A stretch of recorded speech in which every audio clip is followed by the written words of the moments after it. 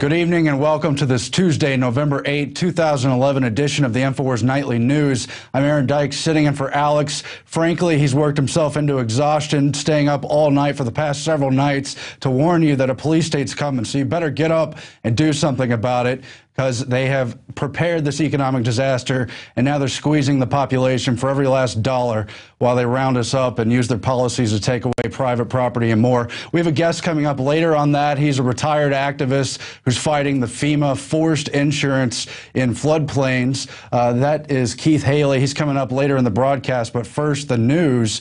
You heard Jesse Ventura earlier on Alex's show. He has been refused in his lawsuit against the TSA. They've declared national security and used stalling tactics to keep him from being able to appeal or get a jury trial, and he's furious. But the only coverage in the media has been trying to brand him as unpatriotic, use things like his seeking dual Mexican citizenship to imply he doesn't like the country. The country was never about the government. It was about the idea that governments are always corrupt, and if we don't protect the rights enshrined in the Constitution, then we don't have a country. And that's what this is about. Let's play some of those Ventura clips right now. Governor, chin up. We appreciate you taking action. We appreciate you boycotting the airlines and taking a stand for everybody. But Rosa Parks was being made to sit at the back of the bus. Imagine if they were saying, well, we're going to grab your breast and stick our hands down your pants and put you in a microwave oven. This is far more than that. This is a civil rights issue of our Fourth Amendment, of the 10th Amendment, states' rights. I mean, you're a governor. I want you to speak to that. Governor, you've got the floor here. Tell us what's happening. Well, Alex, thank you. First of all, it seems I'm running into a brick wall with the media. Mainstream media won't discuss the case. They don't think it's relevant at all. In fact, I was due to do CNN yesterday, and I was bumped because, of course, the big trial verdict was coming down in the Michael Jackson case. You know, and so that has more importance. And I said to the person via second person at the CNN, I said, well, I completely understand. After all, mine's simply a constitutional issue. Why would that take preference over, you know, Michael Jackson's verdict on his drug overdose?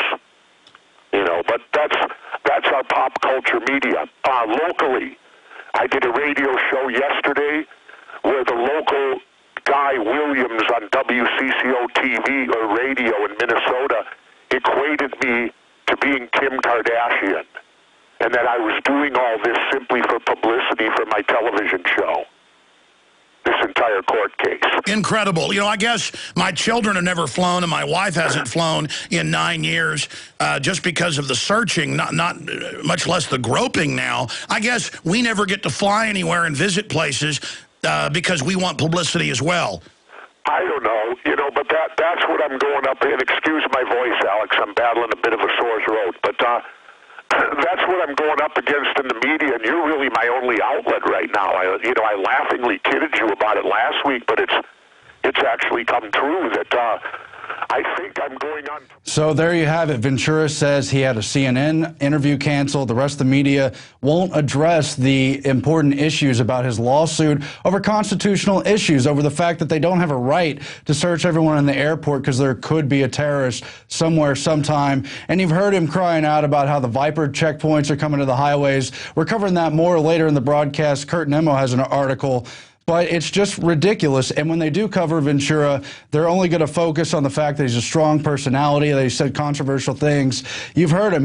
They will not get into the meat and potatoes of this court case. They're basically blacking it out. They may cover Ventura himself if he makes it a big enough issue. So what is the media covering? We know it's all scripted. We know they hand down talking points. We know the news anchors are told what to say as they cover trivial issues. In this case, they bumped him over the Michael Jackson manslaughter case. We have a clip now from Conan O'Brien that just illustrates how they cover the fluff, the bread and circuses, and how even that is all scripted. Can we go to that clip? News stations around the country have picked up on this story, and each one is putting its own unique spin on it.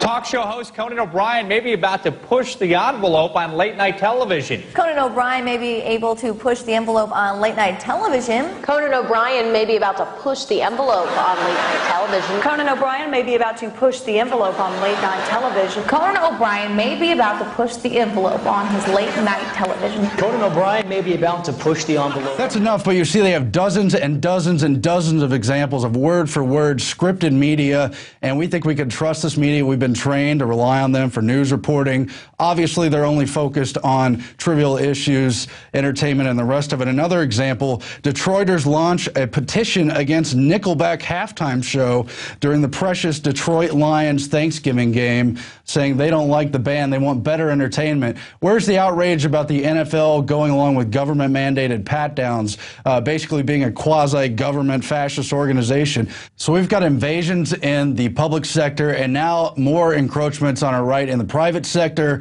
Meanwhile, the media is totally trained us to just live within our comfort zone, to just kind of be dull and quiet while they take over the whole country.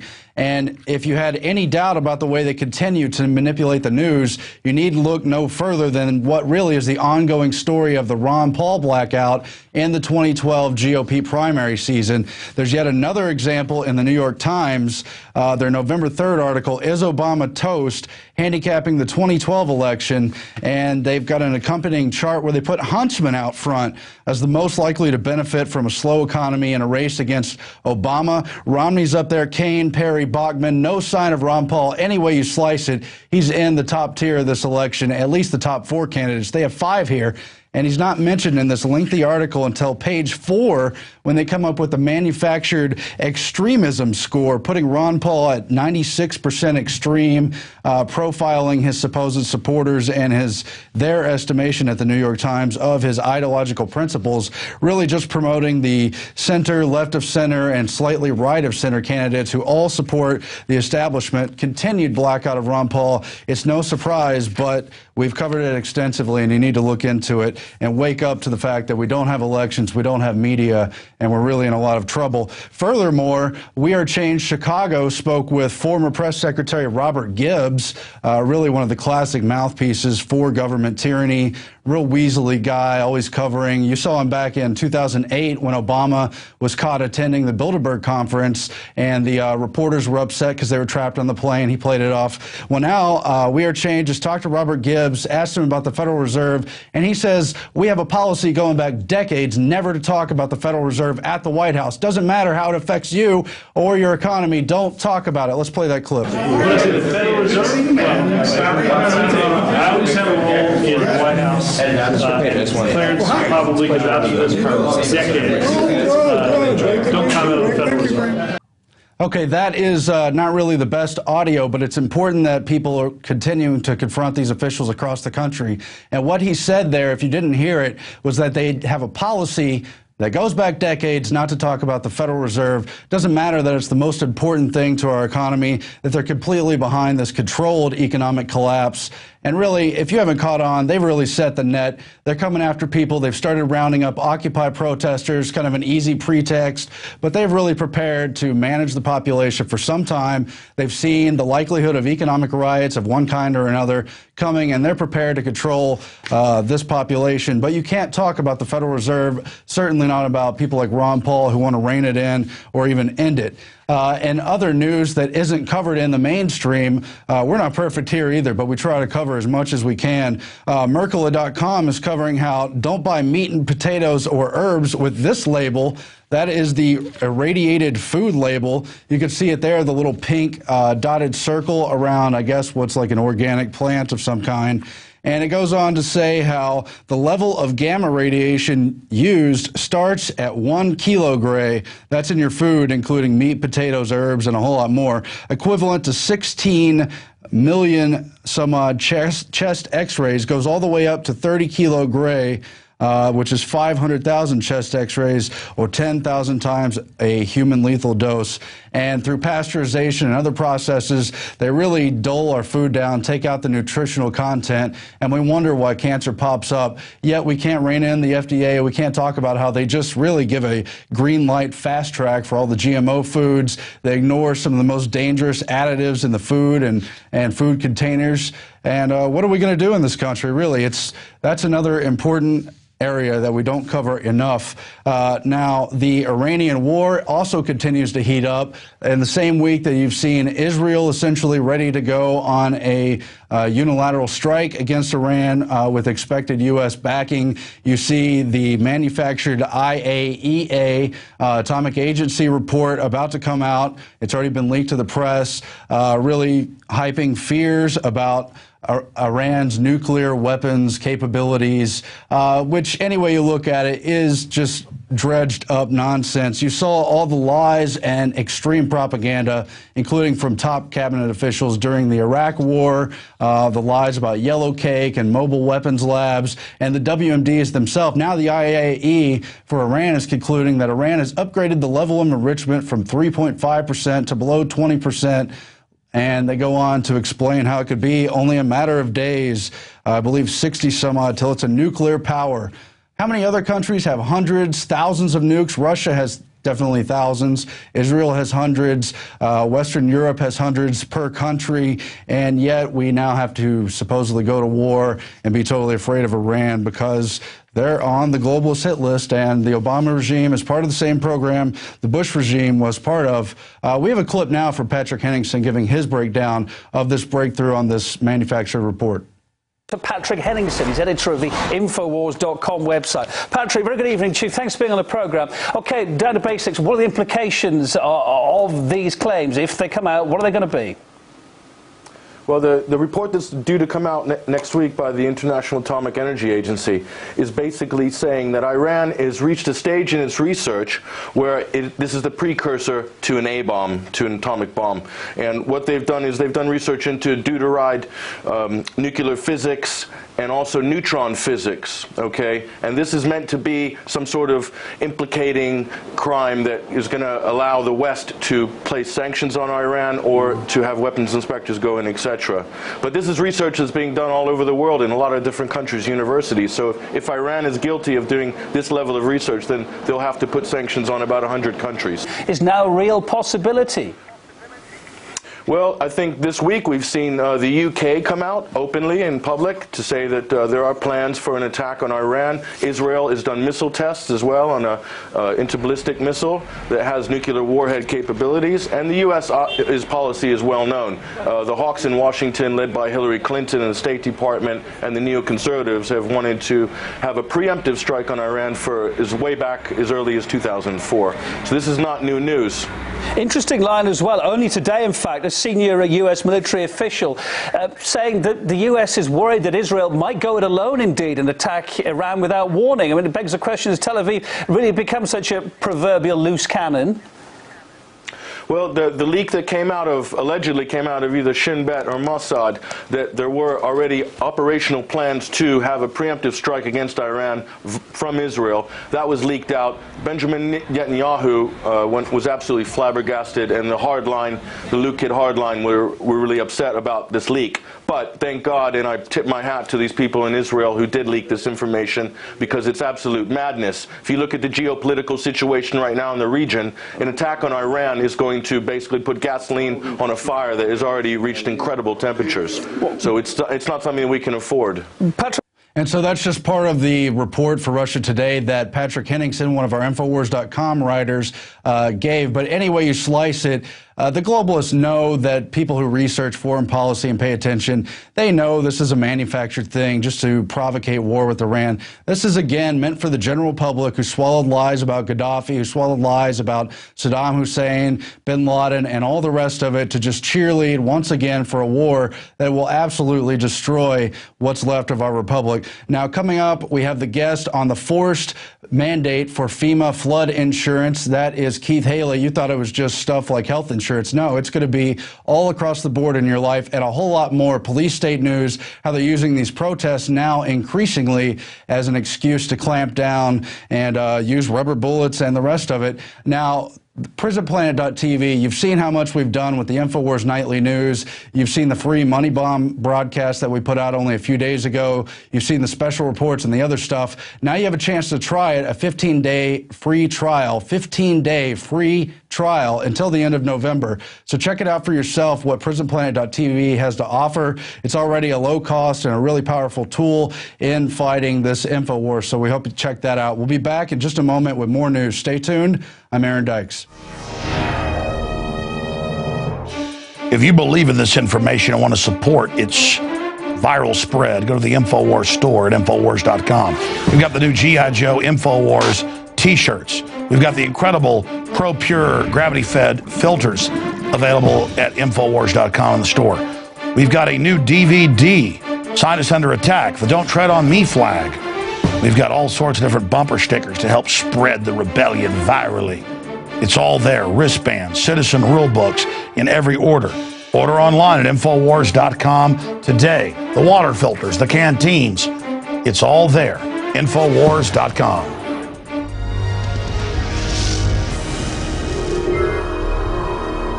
And we are back from break on this Infowars Nightly News broadcast transmission. Again, I'm Aaron Dykes. Now, in case you haven't noticed, all the things that have been happening in this country have been sort of scripted. One response leads to the other. The whole war on terrorism was meant to invoke this vague, shadowy, paranoid threat that the hidden terrorist could look like anyone, could be anywhere inside the country, just in time for this total economic implosion and the clampdown response. Now, as a continuation of that, you don't see the fact that bin Laden's been captured or high-level targets like al-Awlaki have been reportedly killed. No, you see more clampdown, more paranoid secret police behavior, and now Paul Watson continues to report on the DHS use of new smart streetlights. DHS official, you would never know if new streetlights were spying on you, and it quotes Fox News in Charlotte, speaking with the Deputy Homeland Security Director there in Charlotte, who says, with these new smart street lamps, you'd never know if the streetlights were spying on you. And as Paul points out in the article, it is just like the book 1984, where they have hidden microphones, hidden cameras. You never know who in society might be the secret police waiting to bust you on a thought crime, on some idea, without even the evidence of there being a crime, the idea that you could be involved in a crime. They're going to watch out for that. At the same time, Fox Charlotte was told that these street lamps could also be used to pick up movement at certain hours of the day, as in to enforce a curfew. Curfew for what? For the threat of riots over economic conditions, over a possible terrorist. Let's look at what's really happening in this country. And this disgusting quote here: if the city installed streetlights with surveillance abilities, which are in these new programmed cameras that also put out government alerts and warnings, you would never know, Charlotte's Homeland Security chief was quoted as saying. Just a further disgusting development in the total takeover of our country. Meanwhile, just what Ventura warned about, just what Alex has been warning about really for well over a decade, that there's going to be highway checkpoints and a whole lot more. More states accept TSA Viper teams at transportation hubs. And you saw a couple weeks ago where Tennessee was supposedly the first state to use these Viper teams for their random inspections. We know it was already brought out in Florida at the bus and train stations, and they say it could be randomly anywhere in the country. The new Viper team budget for 2012 was given at $109 million, and up to 37 Viper teams could be deployed anywhere in the country randomly to find behavior detection, for inspection, for security screening, and for random law enforcement checks, unpredictable deployments throughout the transportation sector. You've seen it already justified in the 100-mile border zones for drug and immigration interdiction in total violation of the Fourth Amendment. Now they're going to do it randomly on highways because of the various threats they say could be coming. So that's another important thing to look out for. And why aren't they talking about that issue? And why, when the people say no to body scanners and the invasive activity at airports, does it have to expand to Viper Team? It's a Homeland Security program. You better believe, just like FDR said all those years ago, that if it happens in government, it was planned that way. And there's a plan for this TSA police state rollout, and we better say no as loud as we can before it's totally too late. Meanwhile, the protests going on around the world are continuing to escalate, with police getting ready for a violent response. They've now announced their, quote, right in London to fire rubber bullets on protesters, under the pretext of protecting police should their lives be endangered.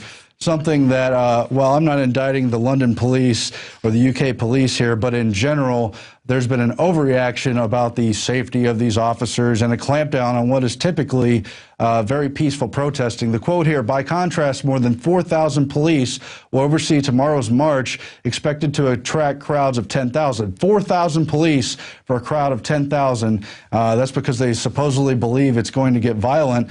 Meanwhile, you've seen in places like Oakland, the Occupy Oakland protests has already gotten violent with police. They've already fired rubber bullets at former Marines, at journalists, other regular people who haven't done anything wrong. And they've also identified provocateurs, police provocateurs in the crowds there. So we know that's going on. You've seen Alex's films, Police State 2, The Takeover, and the rest of it, where they put government-paid provocateurs in at these protests to give them all a bad name and specifically to justify this overreacted police response. Now in Oakland, the police have lacerated Army Ranger's spleen, causing internal bleeding, and they denied him medical treatment for 18 hours. And they beat him with nightsticks on his back, ribs, and shoulders and lacerated his spleen. That's a veteran known as Kayvan Samgehi. And they say he was the second former American serviceman only in the past 2 weeks to be badly hurt in Oakland at the protest. And they claim he was resisting arrest and remaining present at the site of a riot, whatever exactly that means. Now, things have gotten crazy there. They claim that some protesters have set fire to a hastily assembled barrier. But we know there's a lot of provocateuring going on, and we just need to continue to speak out against this and look out at what's happening. Meanwhile, in Fresno, also in California, Occupy protesters were told by police that the local penal code not to occupy the park outstrips the U.S. constitutional right to free speech, to the freedom of assembly, the right to address your grievances and otherwise gather together peacefully in public. They've arrested some 20 protesters and ordered the rest of them out of the park there in Fresno, and they specifically asked the police what they were enforcing, saying it was the penal code and specifically saying it overrides the First Amendment and the Constitution. And they also specifically asked these police officers if they were going to obey the oath to the Constitution they took, you know, kind of the Oath Keepers pledge that people, good patriots, have spread the message about all across the country. And they said no. We're going to just enforce this penal code and damn the Constitution. What's it worth anyway, right? Amazing, right? Isn't that amazing? He said, no Constitution in America, no protection for your First Amendment constitutional right to peaceably assemble. We're radicals because we stand here defending our constitutional right to peaceably assemble. That, of course, was Hunter, one of the protesters. Just more evidence of how they're using the evacuation of these Occupy protests and kind of the unwelcome continuation as a pretext to get kind of forceful and clamp down on free speech in this country. And why not? That's just the way things are going to go. We'll keep an eye on that general situation as it unfortunately continues to develop. Meanwhile, we have a guest coming up, Keith Haley. He's going to talk about the forced mandates for flood insurance, specifically in his area in Michigan, but I know this is going on all across the country. Meanwhile, yesterday, Alex reported on the Missouri residents who are upset by the order to move lake homes, and this is from the Federal Energy Regulation Commission, who have cited various designations for a hydroelectric dam, and they themselves have kind of mapped out a zone where they plan to evacuate residents because of the interest of this dam, even though many of the people have been there 80 years or more. And they say basically any improvement since a certain time is grounds to destroy that property and seize it for this private interest in this kind of quasi public-private partnership that is part of the larger takeover of our public waterways. And you've heard about the rural councils. There's a dozen or more, probably a couple dozen federal agencies, including the Department of Defense, including Homeland Security, including FEMA, and they plan to exert jurisdiction where it doesn't exist over rural areas all across the country, and that most certainly includes waterways. You probably remember a couple years ago when they declared that due to the threat of terrorism, the feds could have jurisdiction over all federal waterways, including puddles. Here you have President Obama's Executive Order 13575 creating the rural councils. There was an amazing clip on that we played previously in past Infowars broadcasts.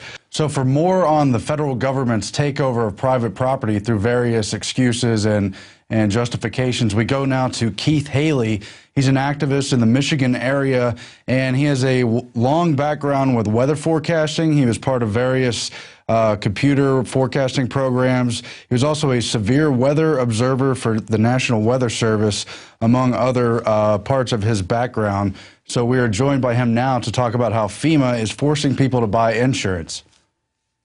Are you there, sir? Exactly. Hey, good afternoon. My name is Keith Haley. I've been living here in my home for 48 years since 1963, December of. So it's going to be 48 years this coming December. It started out last December or so. I received a letter from Wells Fargo Mortgage Company stating that I have to have mortgage insurance. I said, this must be some mistake. Because when we bought our mortgage, I actually signed up for it in 2003, everything was fine and dandy. I mean, they said, Mr. Haley, you don't have to worry about anything. You're not in a flood zone whatsoever. And come to behold, I wind up getting a notification, and I asked, is this some mistake? They said, well, FEMA told them that to tell us, the mortgagees, that we have to have flood insurance. I said, this is ridiculous. I've been living here in my home at that time 47 years, haven't had any floods whatsoever. I've been living here since the age of 8 years old. And since I'm a severe weather spotter, I also tell National Weather if we have any what we call flooding. Well, all the years I've been living here, we haven't ever had the river even come close to my front doorstep. I'm better than 100 feet away from the river. Mm-hmm. Now, and then here it is, I was told that I had to have 45 days notice to get it done, or that the mortgage company would find flood insurance for me at an even higher rate. So I went up going on YouTube, and I says, what's going on? And there was this one couple out, I believe in Colorado, didn't jump to the tune of the mortgage company, and they had to, quote, get flood insurance. And this was a little tiny stream, wasn't even worth to say anything of any water to come out of the ground.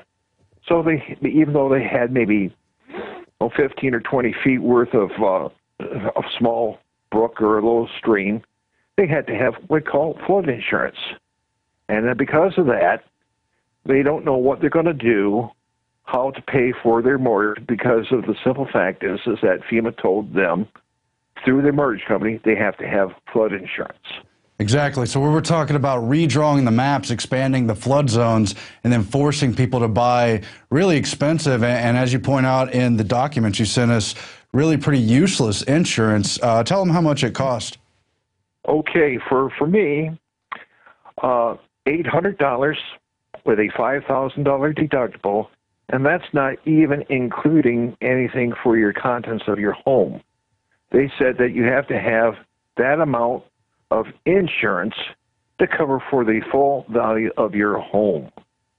Well, Michigan took has taken quite a few hits, and they say kind of make a pun out of it. Our mortgage is underwater, ha ha. Mm-hmm. Well, because it's at that time when we took the mortgage out, it was worth say $100,000. We'd be lucky if we get 40 out of it, but yet it has to be for the full replacement value. And that gets to be adding up to a few thousands of dollars. Well, as it stands right now, I am on Social Security. My wife is too, and I get a small state pension. And now with this $800, there's no guarantee it's going to stop at $800. Next year it could be $1,000. It could be $1,200 the following year. Especially with all the disasters that has taken place here in the United States, and FEMA being broke, how much more will it go up? We are already paying taxes, and FEMA is part of Homeland Security. We're always paying a big chunk for this or a big chunk of that. I have to live within my budget. Why can't the government live within theirs? And I just see it as a big power grab, and also more of a confiscation of what we call our monies that we do have, what we're getting. And since I just recently got a 3.6 increase, oh yes, I'm living under big money. It amounts to is maybe $30 or $35. And what can you buy, especially with what's going on in the stores and especially at the gas pumps? And I just find it ridiculous. Now, add insult to injury, they told me I had to have everything done in 45 days. I just recently received a policy in July stating that it will start maybe June 31st until July 1st of 2012. Well, you know, if they were such a big hurry in 45 days, why did it take them almost 6 months to issue out a policy? And another thing, I received a little type booklet stating how to process a claim. Later, the letter was dated August 30th. I didn't receive it until maybe 2 or 3 weeks or so ago, and also had a history of any claims that have been filed on this property for flood insurance. Right. And this was, it says there's been, they say, no claims on this record, and it goes back all the way to 1978. Now, with the flood insurance from FEMA, they say, I've seen it on TV, I've seen it on other places on the news, they say you may have a 25 or 30 chance, or say 1 in 4 chances of having that flood during a 30-year period. Yeah. Well, this is 1978. It's better than 30 years. And by that time, the way they figure, I would have had my home, what we call, flooded out 4 times. And then I'm sorry. I just totally disagree with it. Their maps are totally inaccurate.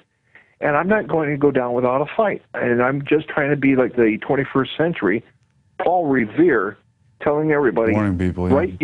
write your congressman and do something. But we know on the bigger picture, it's a power grab all across the country. They're forcing people on any kind of waterway, any coastway to buy flood insurance. And we've already talked about how much it costs. But let's talk about the takeover where the government won't help you, like in Katrina, but they're going to take over all these waterways. We covered just yesterday how Missouri, they're ordering people to move from lake homes or go along with all these crazy regulations because a hydroelectric dam has some kind of claim over the area. You've also seen how 2/3 of the population lives in the so-called Constitution-free border zone. That's all along all the coastways. That's where almost everyone lives. Mr. Haley, your comments. Well, I think it's more like we are being surrounded. The takeover is being in process. And what they're trying to do is probably want to round us up and put us in camps. And people have to say, enough's enough. We're not taking it. We've got to stand up for our rights and tell our senators, I don't care what it takes, to get the message across. I've been trying to get a hold of my senator, Debbie Stabenow, and I have received absolutely nothing in return from her. I even wanted to try to even have a personal meeting, one-on-one, or a group of us stating, say, here's what's going on. I testified in front of an insurance committee for the state of Michigan. They passed a resolution called H.R. 62 to help Congress get off their duff and actually do something to help out Michigan and help this region or across the country to get something going and stop FEMA once and for all. FEMA originally was scheduled to, quote, help out people for disasters and also help out, say, for nuclear wars, but this has gone way past their main objective. Well, it's definitely time to say no. We've seen really an inability from the states seemingly to say no to FEMA or any other federal agency. They just grab whatever they want. Now, you have also been taking action not only through Congress, but with your neighbors and things. You've got a document here, FEMA coming at your door and flood insurance, trying to educate people about all kinds of points going on here. And, I mean, among other things, it drives down the home value. You talked about how people on fixed incomes won't even be able to afford their own homes. Tell us about your website and what people could do to fight back wherever they might be. Okay, my website, I did this everything on a very minimal amount of money. The website is what I call a freebie. I learned this from Kim Commando, where to go on the internet that you can design your own website. So I wound up getting the information, put it involved, and I developed a website. I'll give you the website address, www.wix.com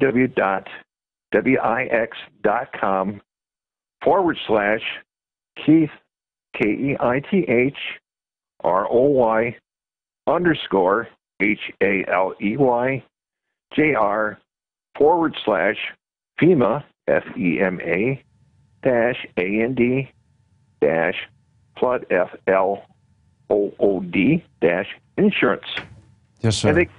And I know it's a long one, but bookmark it so you have to type it all the time. And and we do have that on screen, sir. Okay. And that way you can research what's going on. You can take a look at my interviews from the TV stations. I've been on 3 different TV stations to cover a large majority of Michigan and what everybody's facing here, and especially the southern part of Michigan. And also the things what I have faced for frustrations. Mm-hmm. Yeah, they said I could appeal it, but I have to come up with between $300 to $500 for having a professional survey done, with heights and levels and things of that nature, and still no guarantee whether or not the FEMA will accept it. Well, Keith Haley, we know it's a complex issue, but it is the time to fight back and say no, not only there in Michigan, but all across the country. The federal takeover is happening. We thank you for joining us, and we hope people will look more into the FEMA floodplain insurance issue, the takeover of waterways everywhere, really. They've even said they have jurisdiction over all federal waterways because of terrorism. I mean, what does that mean? Anyway, Alex will be back tomorrow in the Infowars Nightly News. As you know, he's been working overtime, not even really sleeping since the money bomb, and he'll be back in full force tomorrow. He was on an all-night interview last night. That's why I'm sitting in. But we will bring you even more with the Infowars Nightly News, and thanks to your support, we'll be able to reach even more people now. Help us with our mission. Now is the time. Ladies and gentlemen, good night.